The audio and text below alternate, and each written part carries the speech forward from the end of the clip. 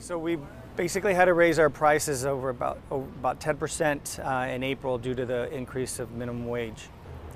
People, we've had to cut back on their hours, we've had to cut back on staff, and we're trying to accommodate as much as possible. But when the customers aren't coming in, it's very difficult to pay for the staff to be here.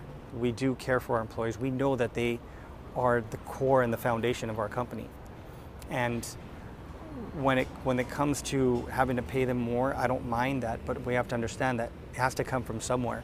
And right now the consumer is saying that they can't afford it.